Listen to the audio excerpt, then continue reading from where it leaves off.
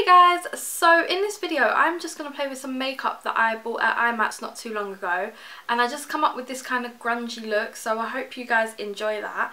And if you do, please like and subscribe down below. I'm watching to see how I come up with this look and if I enjoyed the products and if I didn't, and you'll be able to see by the look of my face. The first thing I'm going to start with is NYX Honey Dew Me Up Primer. So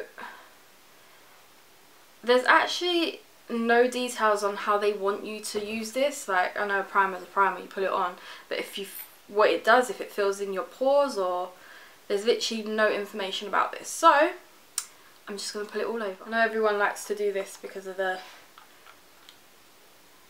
look at that. So it's a flat head, as you can see. It reminds me of one of those glue sticks that you have in school to smear PVA glue. So I'm just going to put a little bit on, and then let's see how much this actually covers. So that literally just did half my face. Oh fuck. I just dropped it. And now I'm going to do the other half. Gold reflex in it. So it makes your skin feel a bit tacky, but it dries down quite quickly. So once I'd done that side and went on to this side had already dried, and now this side's basically dry, but there's a little bit more on this side than there was on this side. So we're going to put my favourite foundation over it, which is, well, I got two favourites, but at the moment, because I'm tanned, I haven't got a dark enough tan shade in my L'Oreal True Match, but I do in my Conceal and Define, so we're going to use that one first. And I'm the shade F12 at the moment.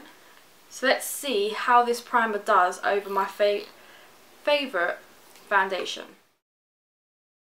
It's going on really well. There's like no patchiness, no dryness, it's not clinging to anything. So I'm just going to finish the rest of my face and I'm going to come back. Okay, so that foundation went on very well over the top of that primer. Like, it feels exactly the same as it does when I use my Professional. I have no cons about it at the moment, but we'll see how it holds up during the rest. So I'm going to do my concealer now and let's see how that goes. I'm just going to use the Conceal and Define in the shade C5. Everything's going on just as normal as it would do if I used my normal primer that I love. I do love that Dewy Primer by NYX, however £15. Just wait for it to go on 3 for 2 offer.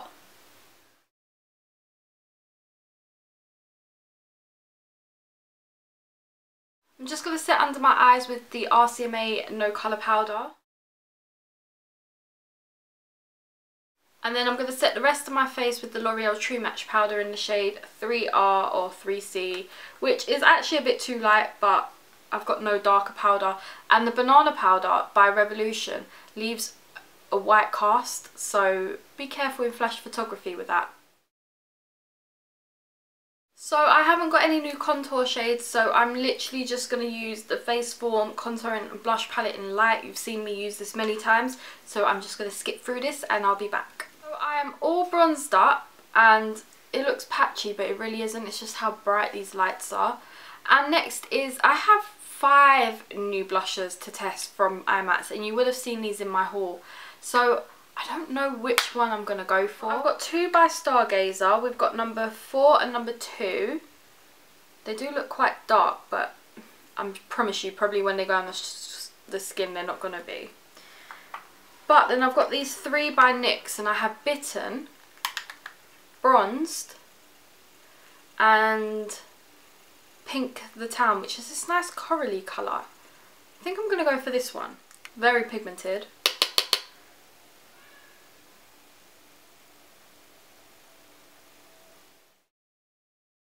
I really like that blush. Next is highlight, and can you imagine, I went IMATs and didn't buy a single highlighting shade. So I was thinking, I have these 2 eyeshadows, again by Stargazer, and I have Peach Flush and Groovy Gold. What happens if we mix these? I think that might be too dark, so I'm just going to test it out on my hand first.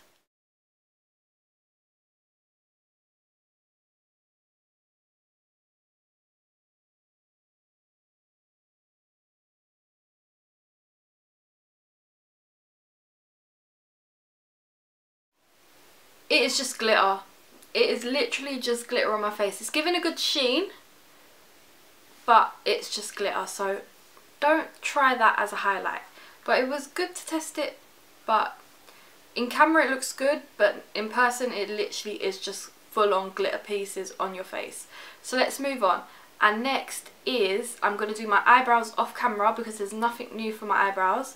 And then I'll come back to do my eyes. So you guys would have seen this in my IMATs haul, but I'm going to use the Kalahi palette by RLG Cosmetics. And I'm going to be straight back because I need to shut that window. So the brand is cruelty free, however it's not vegan. So for anyone out there that always wants to stay vegan, this only says it's cruelty free. And let's start with this colour in my crease.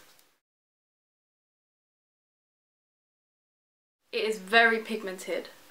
I'm going to darken the crease up with this shade here. Then on the outer and inner corner I'm going to use this red shade, like a tinier brush for that.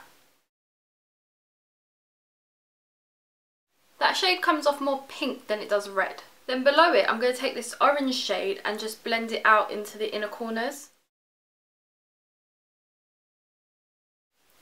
Then I'm going to go in with this dark burgundy shade right here and just deepen up the outer corners. And for the halo, I think I'm going to use this pop of blue colour right here. It's just screaming to me. It's showing up. Then you want to take your blending brush and just blend out the edges. And on the bottom of the eyes, I'm going to mix this red and orange shade together that I used on top for the halo. And I'm just going to put that on the bottom lash line. So I've added mascara, and I've actually made the blue like a 3/4 cut crease just because I didn't like it as a pop. I like it much better as a 3/4 as a cut crease than I did as a halo eye. So I did just switch that up a little bit. And I have a new lipstick, and I hope this lipstick is actually going to suit the eye look, because the eye looks quite heavy and quite grungy. So let's see if this lipstick suits it. This is the lipstick by Kryolan. It's a very sheer pink colour. I'm not sure if the pink is going to suit it, so let's see if I've got something else. I'm going to go for the red. So this is the Jennifer Lopez Besame lipstick, and this is by Inglot, so she collaborated with them on this lipstick, and I'm going to see if this suits it. This actually smells like something from my childhood. It smells like cherries. So guys, I hope you enjoyed this tutorial and me playing with some IMATs makeup and coming up with something different to what I usually come up with. And I really like this lipstick. It smells like cherries. That's all I'm smelling at the moment. So please like this video and subscribe down below, and if you have any pointers or any reviews you want me to do, just let me know and I'll be sure to I'll be sure to do them. So I'll see you soon guys. Bye.